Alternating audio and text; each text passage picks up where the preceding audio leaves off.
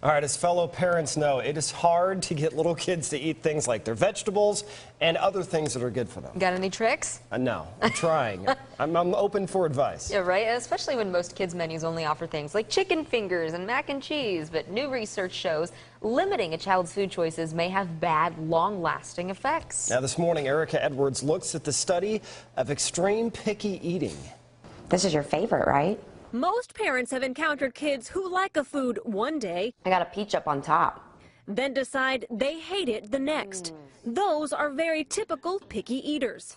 They are not who this story is about. Ever since I can remember, I've always had problems eating things. This story is about a small percentage of kids like Corey Fader, who literally only ate 4 or 5 foods growing up. Even now, as a student at the University of Pennsylvania, Corey experiences intense anxiety when faced with consuming anything other than very specific kinds of pizza, pasta, or chicken fingers. They make it sound simple. Why don't you just pick something up and eat it?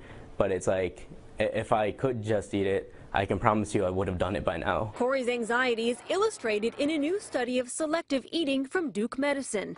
Researchers found kids who were extremely restricted in their diets were also more likely to be diagnosed with depression or social anxiety. These are just sensitive kids. They see, they see things more intently, they feel things more deeply, and that's both in their own internal experience and the world around them. Duke's Dr. Nancy Zucker suggests the kids are sensitive not only to the external world, but also to what's going into their bodies, like food.